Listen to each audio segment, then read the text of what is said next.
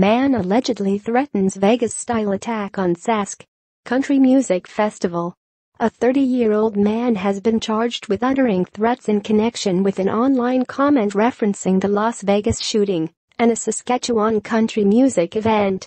RCMP in Fort Qu'Appelle began investigating an anonymous complaint on 9.1 about a comment being spread on social media about a country music event in 2018.